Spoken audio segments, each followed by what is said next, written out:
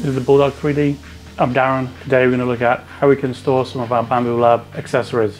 Things like thermal grease and lubricant. Components for the hot end, the hot ends themselves, filament wipers and side cutters that you might have. Let's go see if we can find something to print out to help with our storage needs. So opening up Maker World, I can search for Gridfinity.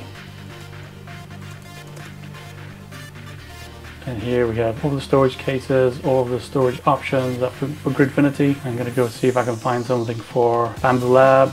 A nice case. There's one item that we could potentially look at, but I don't have a glue stick.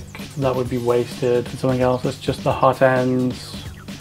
Something else for just the hot end. This is for Bambu Lab, but I don't have these tools as I have a P1S. So as I'm searching through, there's more hot ends, some side cutters. Still looking through, still not really what I'm looking for. But eventually I came across this spare parts box. This looks like multiple different bins for different components. Each bin is essentially for one thing. I think covers pretty much all of the components that I would be looking for. So let's see, we got hot ends, filament wipers, side cutters, lubricants and grease, filament cutter, wire accessories for my needs right now. Look pretty good and pretty promising. Don't have multicolored, but it seems like these multicolors, the main base of the box will print out, and then on a different plate, if I wanted to, I could have a different multicolor. So let's give this a go, see what we can do with it. Let me open it in Bambu Studio. So this is now open. We have 9 plates. So on each plate is each individual bin. It looks like I can get more bins per plate than just the one. Don't have multicolored printing, so let me remove that.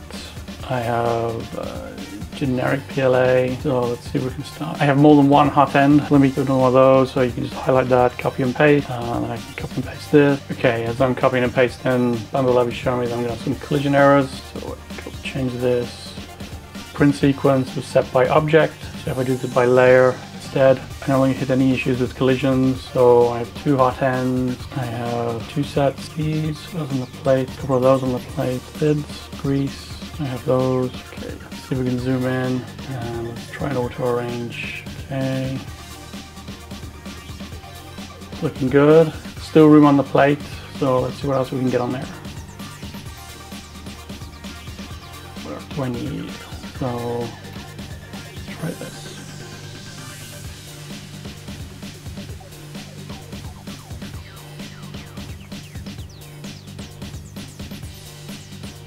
Okay. Anything off the build plate? No.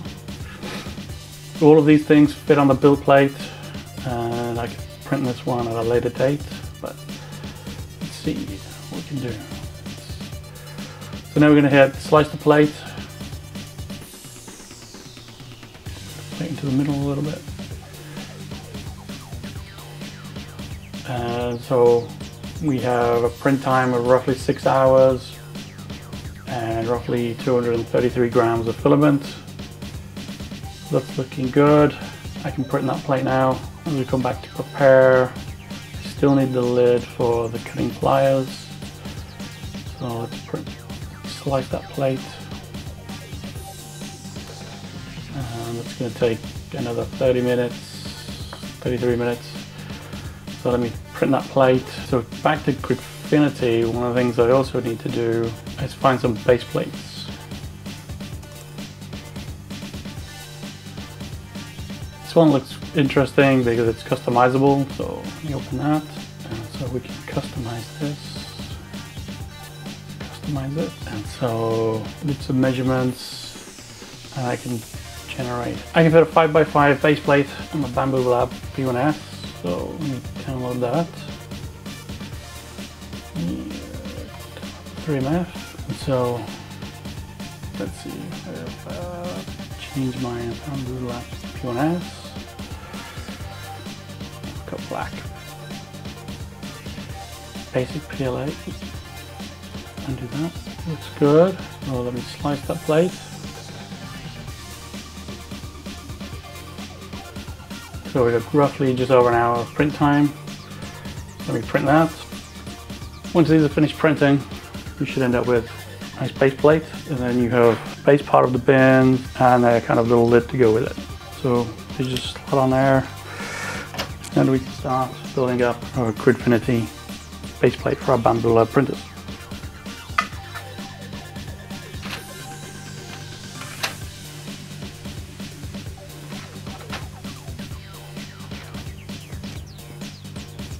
Now I can start filling up all the Gridfinity bases with my Bambu Lab accessories.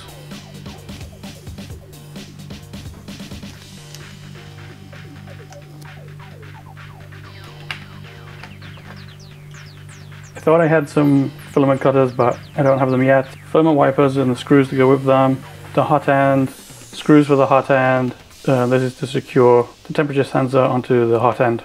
All of the grease and the side cutters. Still have room for expansion, and I can move these around.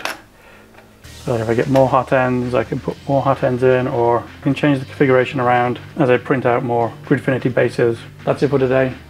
I'll leave some links in the description below. Please leave some comments, like and subscribe. Thanks all for watching. Happy printing.